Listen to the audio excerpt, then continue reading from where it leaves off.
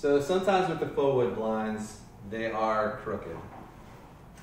And we need to try and figure out how to fix this. And in order to do that, when this happens, because there's a single mechanism, we need to reset the spring.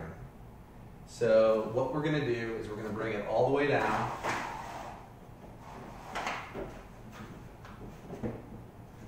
So it can't go down any further. Then we are going to grab the cords that attach to the spring from the inside and pull them as far as we can. And snap them back. At this point, when we bring the blind up, it should be resettled and straight.